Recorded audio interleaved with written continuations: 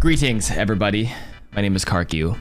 I just got destroyed by a flanking TikTok Moira 2 times in a row today and lost both games. Some of you might say, KarQ, why are you encouraging TikTok Moiras? Well, because it can work if done correctly, and I have none other than Nolan in the chat, and Nolan was also a guest on my one Moira tip video many years ago, and he was on his alternate account. I'm in this game, and we could do nothing about him, and he absolutely dominated the game with what I like to call threat aggro.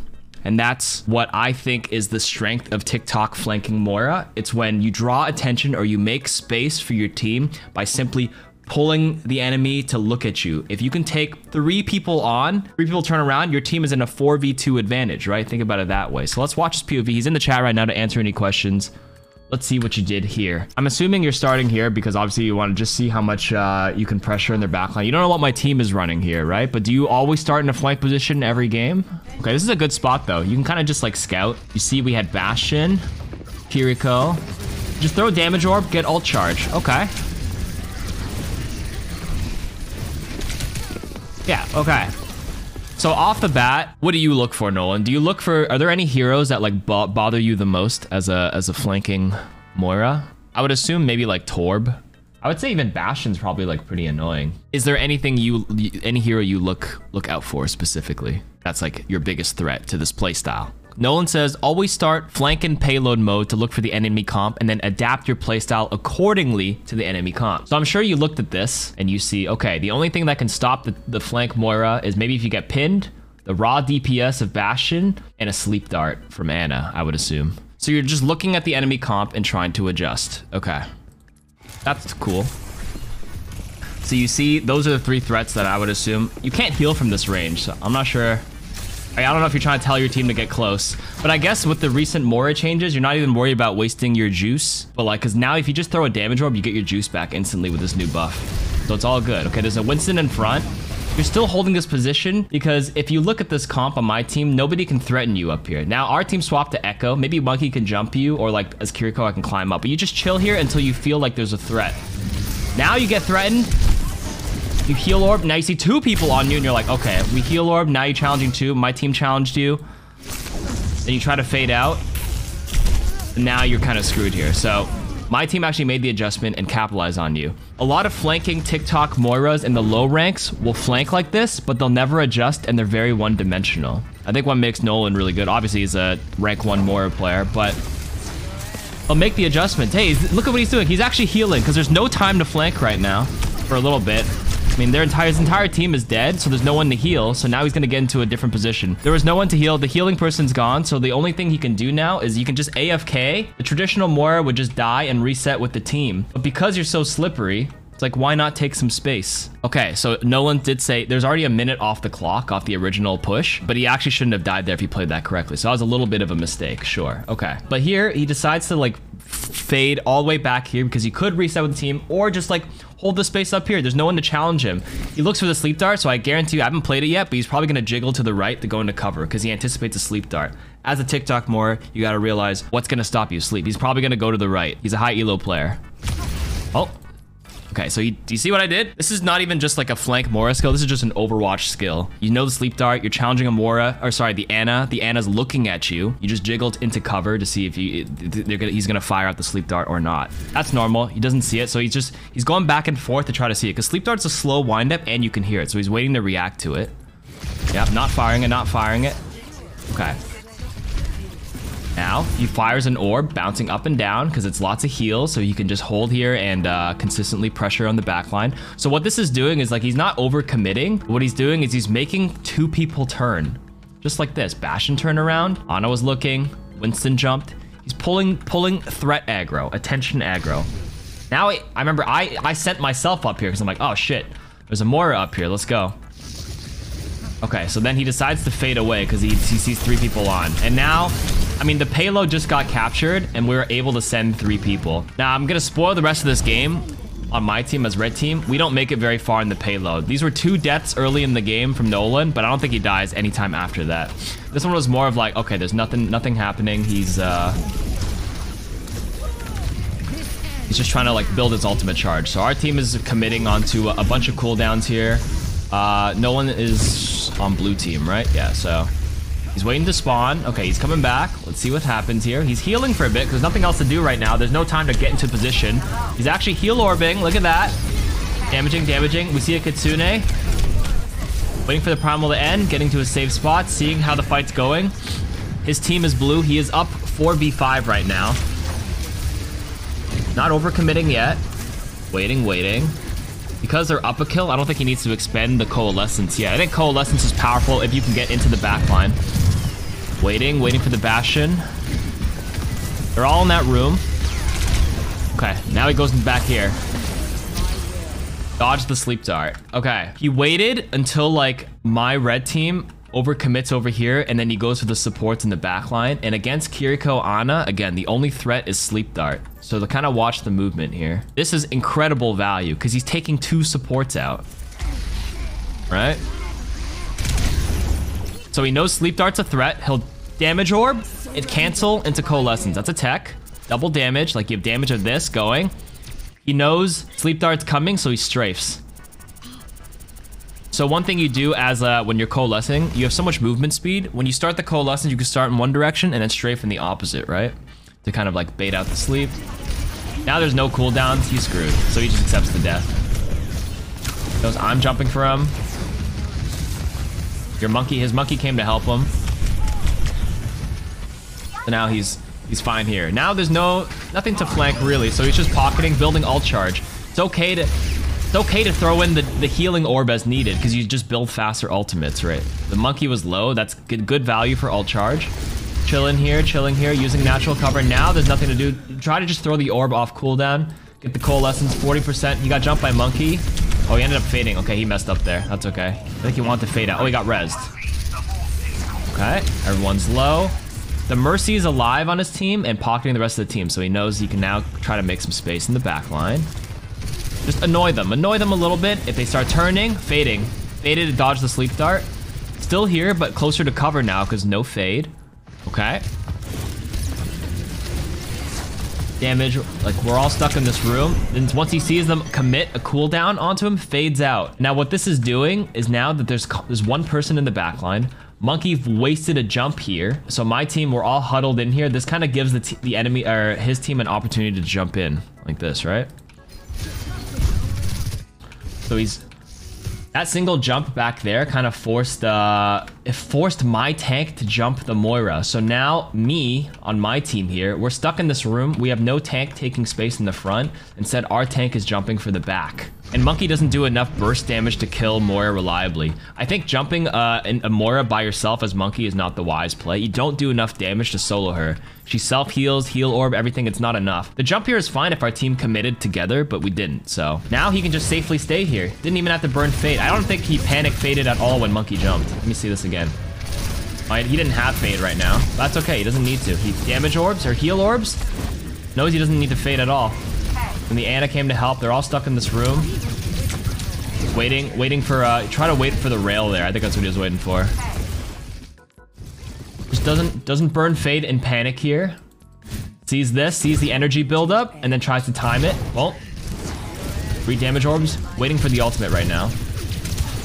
Keep strafing. The damage orb actually ended up killing. Oh, surviving.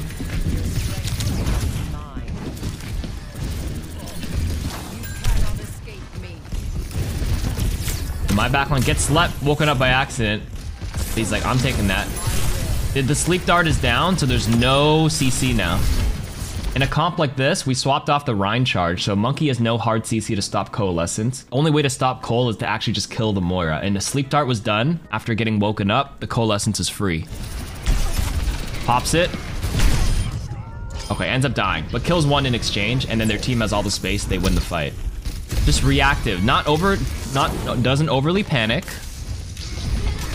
You meant to fade jump on top there. Oh yeah, I saw that, Nolan. You want to fade jump onto the top of the phone booth. Let me take it to chat. Are there any questions for Nolan while he's here? This is a pretty short game. We're almost done. Or why is it called TikTok Moira? Because it got popular on TikTok lately. Because people are complaining about Moiras not healing. So I'm just showing what one of the best Moiras in the world is literally doing that but like flanking, but yeah. Oh, heal or damage orb. So Nolan just said he's known as a DPS Moira, but actually 90% of his orbs are still healing orbs, to be honest. Do you need a good second healer for this to work? That's a good question. You should answer that. Nolan says, always. Won't be able to do this if I have a Lucio/Zen, as the enemy could just turtle and poke my front line as a win condition. True. How do you counter this playstyle? In your opinion? I have my idea on how to counter it, but it just requires coordination, to be honest with you. He says, honestly, there are many counters depending on my variant of the TikTok Moira. Sometimes it's good to go no backline Moira, but sometimes it's good to go full rush, but I've been having difficulty against hogs or one-shots in general. So hero specific to counter the TikTok Moira. Roadhog obviously won't take that much damage, self-heal, and then you have to worry and fade the hook. That one's a bit more of a skill matchup. You just feel a lot more ineffective, I suppose. That's probably the takeaway answer from Nolan on how to counter it. So just one shot, threats of just getting killed. In addition, Roadhog, Junkrat, Hanzo, super annoying to deal with as a flanking Moira, but his variant is that you have to adjust. Sometimes, like you said, it's good to actually not go backline. Depends on their composition. It really does. So Nolan recognized that this was a comp that he could do it on, although he does have the Junkrat Torb. The Junkrat Torb were busy in the front, and he was just capitalizing on me and my Ana in the backline. Double supports, waiting out the sleep dart, and that's it. Okay, let's keep watching. Okay, so he actually is healing orb. So like he said, he is heal orbing a lot more than you guys give him credit for, or what his reputation gives him credit for. More healing orbs. Especially when fighting a tank, healing orbs more effective than the actual damage. Just surviving is space against tank. You're not gonna like damage orb. The damage orb is mostly to kill a 200 HP hero. The healing orb just to survive and be a nuisance and keep generating that threat. Another heal orb. That's like 4 heal orbs in a row. All right, he noticed he's got nothing. Oh. He looked back. Do you see what he just did there? He didn't run. Well, he was running because he had orb cooldowns down. We headshot him. 8 HP, faded really far away. Kind of messed up the jump at the end, but he realized he wasn't we weren't chasing him anymore. Because I know when I saw him do this, I was like, I think he's just gone. I'm not gonna over chase because it's so hard to chase a Moira. Because I thought she faded way out, but he actually messed up the jump.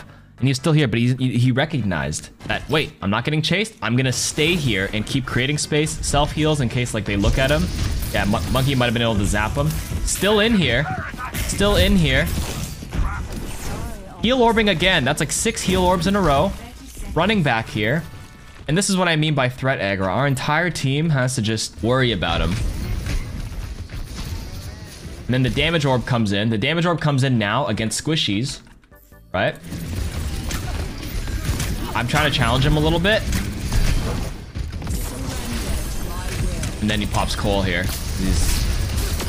He's got the cooldowns. Remember, Coalescence self-heals and you move super fast and can't get canceled. And then boom. And that's the round. By simply just playing back here, he was just throwing a damage orb, jiggled cover, didn't die to Junkrat.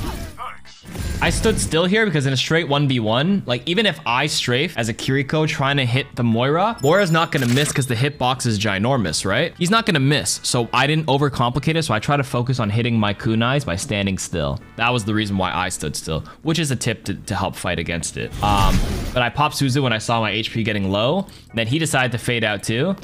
But then he's like, you know what? Suzu's down. Nobody else is looking at me. His team is taking space. He pops Coalescence. It goes through barriers. I mean, what can you do against that? Absolutely nothing. And then he dominated that round. And then on offense, I think this one was just like, they just needed to capture the first point. So he's actually, like it's hard to find an angle to flank right now. So he's not flanking yet. He's adjusting to the playstyle. So again, the problem with the metal rank TikTok Moira is no matter what, a TikTok Moira would be like, all right, it's time to go flank again. How are you gonna get through this room and here? You'd have to go all the way this way. There's too much time wasted. So he's actually playing with the team, adjusting to the playstyle. Okay, he saw the rock, fades away. More heal orbs. Not TikToking yet. Not TikToking. There's no time to do it yet. They're all huddled in the corner. Just not overcomplicating it. Took a lot of damage. The heal orb there was the mostly build alt charge, sure. Tons of healing.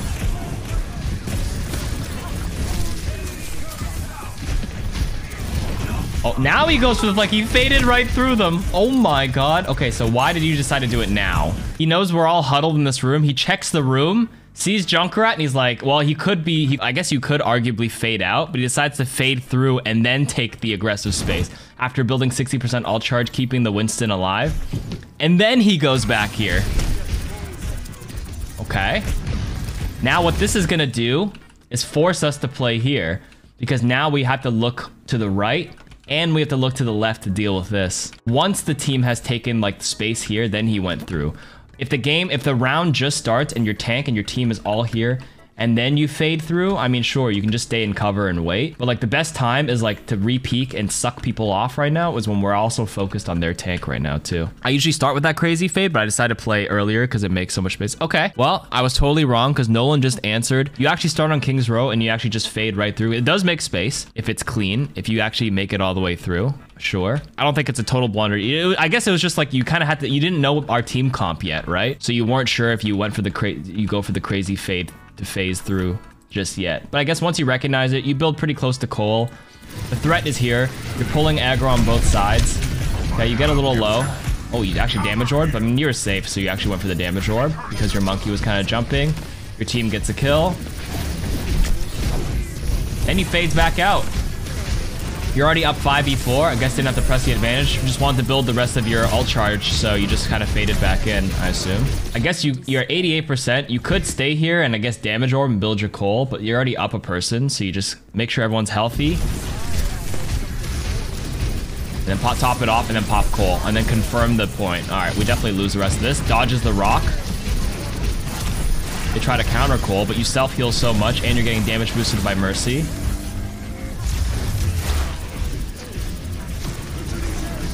We can fade this, so he's waiting. Seeing if he's getting chosen by Sigma. He was not the chosen one today. Fades out from random bullshit damage. Heals as needed. Okay. Not flanking yet. Waiting, assessing. Assess the situation. He's probably gonna go for it in a few seconds once he notices there's a couple people committing here. We'll see. Junkrat's here. Okay, now playing it a little bit safer first. Maybe waiting for some ults to come out. Biding his time.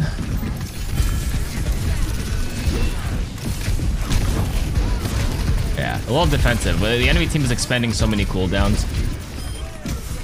No time yet, and they're calling, so... Taking an angle, pulling some attention, and then backing up. Okay, restarting, waiting. He's got Cole here, so he's probably gonna fade in, damage boost into Cole. Or, sorry, damage orb, and it worked. It does so much burst damage, and you just strafe like crazy. Like, especially against Torb, and that's it. I think he lost the game after this. Yeah, the game is over, you just pushed off that. Waited, and then it did a deep fade. Waited till the shout was... The shout's still up, right? Or you waited till shout was over, throw the damage orb, and then pop the ult. And then watch the movement. Do you see how he's like strafing when you're coalescing? Movement is also like not really like a Moira thing, but just an Overwatch skill. Low ranks, especially with this movement speed, you have to strafe when someone's challenging you. Watch how he moves against Torb's POV. This Torb could not hit him. Because every time he goes left, he goes right, he goes left, he goes right. Left, right, AD strafing. How do you hit this as Torbjorn? You'd have to land back-to-back dinks here. Boom.